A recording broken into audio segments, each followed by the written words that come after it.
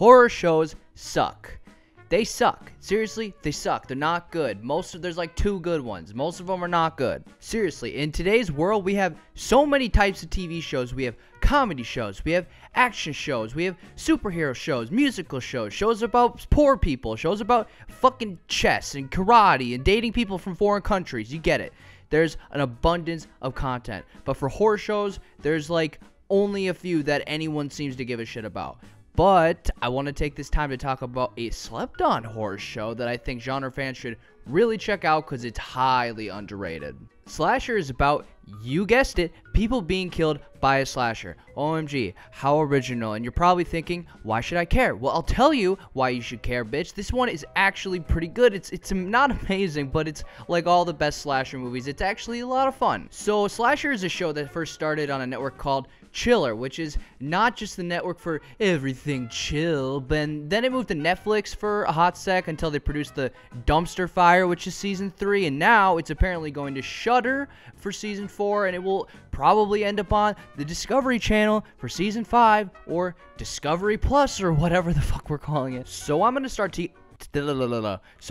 talking about season 1, and it's gonna have some small spoiler stuff in it, so if you haven't seen it, I'd give it a try, but that's your warning. Spoilers ahead. Okay, let's fucking go. We open on Halloween night, and this dude and his wife are killed by this guy who's dressed up like that one dude from Shrek. He's called the Executioner, and when the cops show up, he's actually delivered this baby and is just chilling. This baby grows up to be Sarah, who's married to this reporter guy, and she returns to the town 20 years later to get answers about what happened. We get introduced to some characters like Cop Guy and the gay realtors, other cop guy, horny priest, I'm sorry, I'm bad at remembering names, and this bitchy neighbor. There are decent people who live in this neighborhood. Children. You have a whole house. Pick a room. Are you serious? Anyway, right when she gets moved back into town, the murders start happening again, and we learn that each of these characters has some shady secrets that's probably gonna get them ganked off the show eventually. The parts of the show I'd say are the best are the ones with the characters. I actually like them for the most part, or at least find them to be somewhat interesting or relatable or batshit crazy. But yeah, probably the best part of the show is the parts that are just totally insane. Like Shrek level insane. Thus says the Lord. Says the Lord. In righteousness. Deliver from the hand of the oppressor him who has been robbed.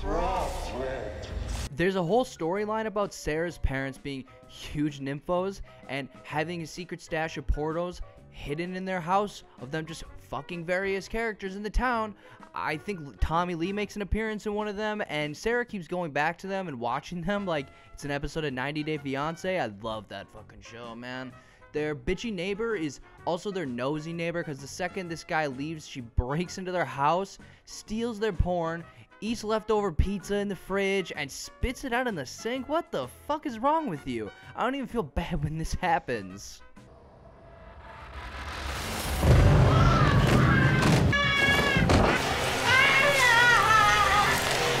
Also, this guy is showing to be doing cocaine a lot. So the killer finds a way to sneak rat poison into his cocaine. I'm not exactly sure how or when he got the chance to do this, but whatever. Earlier I talked about horny priest and Father, forgive me, for I have sinned.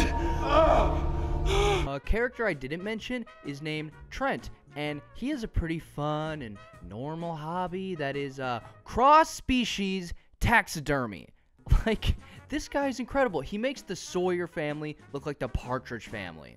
There's, of course, a grandma character who does normal grandma things, you know, like banging people always and dropping cinder blocks at her friends and putting them in a coma for like 68 years or something. She gets killed by having a cinder block tied to her feet and throwing in her pond like she's Kenny from South Park because, you know, symbolism.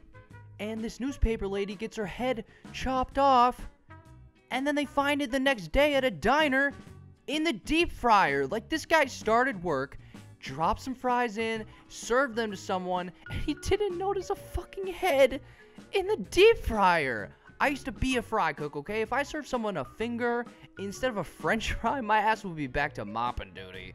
other cop guy apparently kidnapped this high school girl, and he's had her in prison in his house for 4 years. She even has a kid now, and I wonder where we've seen this before. Also, his wife apparently has just been aware of this the whole time, and it's just like, oh well, I guess boys will be boys. He's also seen to be fucking the town prostitute, because I guess his underage sex slave just wasn't enough. When he's about to get caught, he kills the hooker and goes home and decides he's gonna burn them all alive. Now, he doesn't do it, but I appreciate how fucking insane this dude is at this point, and it doesn't matter because the executioner just ends up burning him alive anyway. Also, the OG executioner decides he's gonna have a little nice redemption arc. I wasn't doing God's work. There was no higher purpose. It was my ego and my wounded pride that drove me to murder. After this, he sacrifices himself to save his daughter. Now, if you're watching this video, you know I've pretty much just ruined everything about season 1, but what I'm not gonna do, I'm not gonna ruin the killer reveal, because honestly, it actually surprised me, and usually these kind of things don't really surprise me in TV shows, so I'm gonna let you figure this one out on your own. We do wrap up with Sarah and her husband, and they are driving off into the sunset. Yay, it's fun, it's happy, and then this new family moves into their house, and their daughter kills a cat for no reason. I don't really know why this is in here, but anyway, season 1 is good, go watch it, thanks.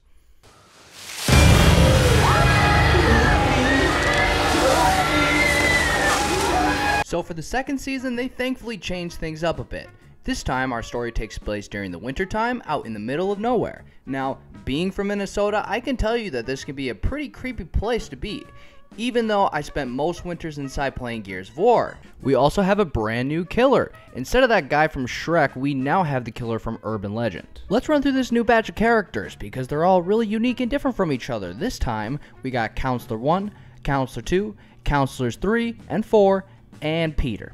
So these characters are shown in the beginning to have committed a murder of their fellow counselor at a summer camp, and then we fast forward 4 years to them all returning to the camp to dispose of the evidence. When they get back, they are introduced to some more characters, which include Crazy Hippie, Karate Hippie, these two weirdos, Bald Guy, and Boring Lady. I'm so sorry, I'm so terrible with names.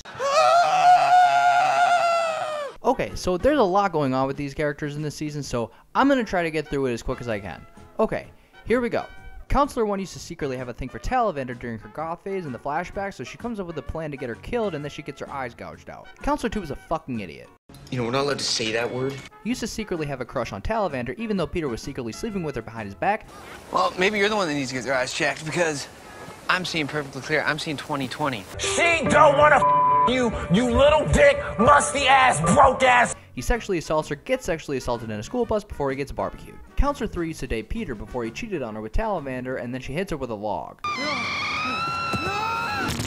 Then she sleeps with him again and makes a snow angel. Counselor 4 is the sassy one who brings a gun to the camp and says mean things to everyone. Fuck you, Susan. Shut the fuck up, Noah. She's the one who gets away, and at the end she goes to jail. Now let's talk about the one character whose name I actually remember, Peter. He's basically the only character who isn't an ass face. He actually wants to come clean about what him and his friends did. And when shit starts going down, he's actually trying to help and not being a fucking idiot like this guy. Now, I'd say about half this season takes place in flashbacks, showing us what led up to the incident where they killed their friend. And usually, I would fucking hate this. Seriously, so many shows have this identical format, it is so annoying, but it's done pretty decent here. There's actually some cool parallels between these timelines. Like, all of the flashbacks take place in summer, and it's all bright and shiny, and then after they murder her, everything is cold and dark and snowy and depressing, so I'm gonna give it a pass here, it's fine. So just like the last season, there are definitely some silly things I noticed about this story, and you probably will too.